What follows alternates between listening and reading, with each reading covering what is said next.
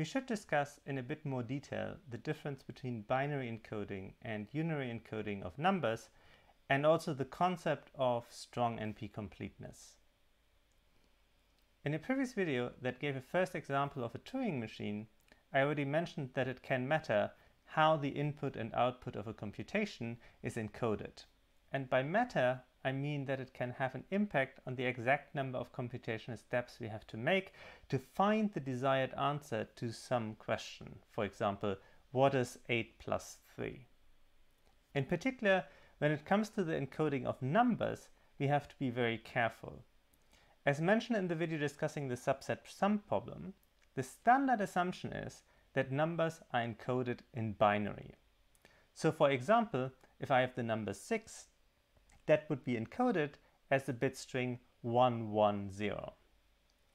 The important property here is that the length of the encoded bit string, so in this case 110, is only logarithmic in the size of the encoded number, in this case 6. In general, to encode a natural number s, we only need about log s many bits, or to be more precise, log s rounded up many bits, where the log is to the base 2. Okay, so that is the binary encoding we all know. But now assume for a moment that you don't know anything about computer science.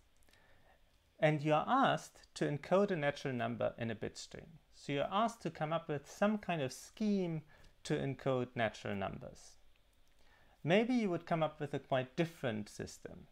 And I think a fairly natural first attempt would be to use something called unary encoding. The idea here is that we just repeat the symbol 1 as many times as the number to be encoded is big. So if I have the number 6 again, for example, we would just write a string consisting of 6 consecutive 1s. So 111, 111. We can then still use the symbol 0 to separate different numbers from each other. So for example, if I want to encode a pair of numbers like 2 and 4, I could first encode 2 by 1, 1, and then write a 0, and then after that have the number 4, so 1, 1, 1, 1. When using unary encoding of numbers, we notice that the length of the resulting string is equal to the size of the encoded number. So if we encode a number s, we need a string of length s, as opposed to log s in the binary case. Therefore, unary encoding is exponentially worse in terms of bit string length than binary encoding. We usually measure computational time relative to the input size. And because of this, using unary instead of binary encoding can lead to very different computational conclusions. Something taking exponential time with respect to the input size when binary encoding is used may only take polynomial time when unary encoding is used. Not because the computation is faster in absolute terms when we use unary encoding, but because the input string is longer. Consider the following example.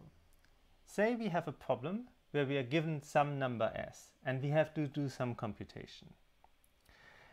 Let's say if the number is encoded in binary, we make 2 to the n many steps, where n is the length of the input. So if the number is s, the length of the input n is about log s. And that means we would do 2 to the log s many steps, which is just equal to s. Now instead, if the number is encoded in unary, say we make n squared many steps, where n again is the size of the input. So n just equals s, so overall we make s squared many steps. Now of course we notice that when we encode in binary, we make s steps, and when the number is encoded in unary, we make s squared steps, and s squared is larger, is worse than doing s steps.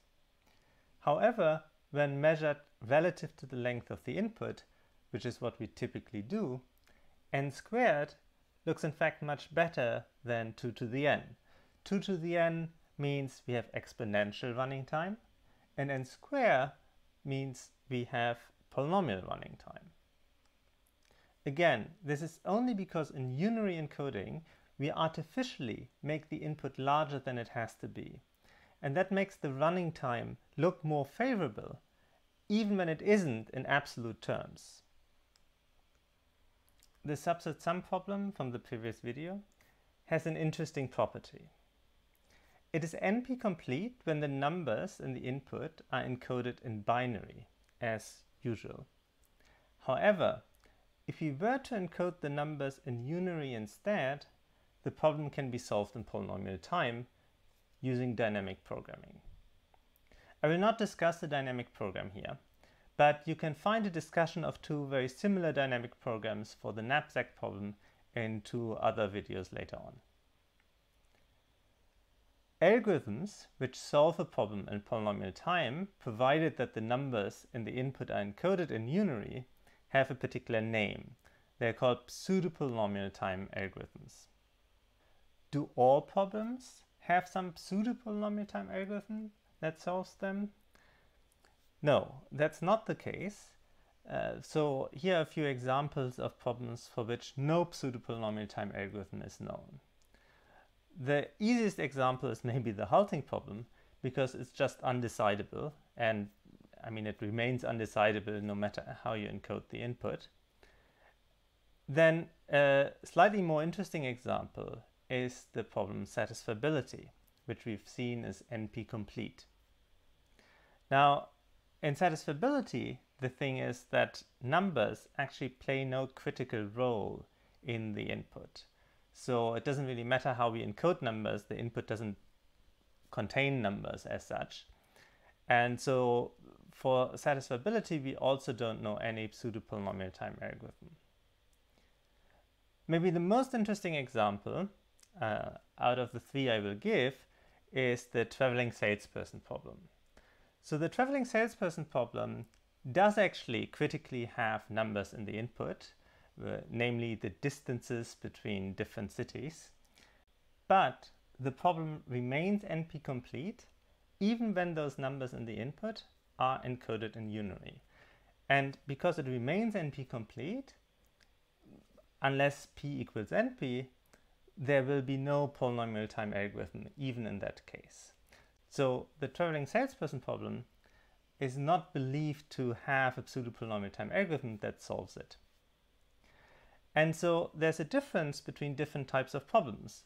For the traveling salesperson problem, we don't think there's a pseudo-polynomial time algorithm, but for subset sum, we know that there is a pseudo-polynomial time algorithm that solves the problem. And so it's interesting to distinguish those types of different problems from one another.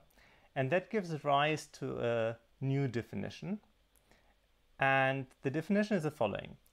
A problem is strongly NP-complete if it is NP-complete even if unary encoding is used. And so the traveling salesperson problem and satisfiability are strongly NP-complete problems, but subset sum is not.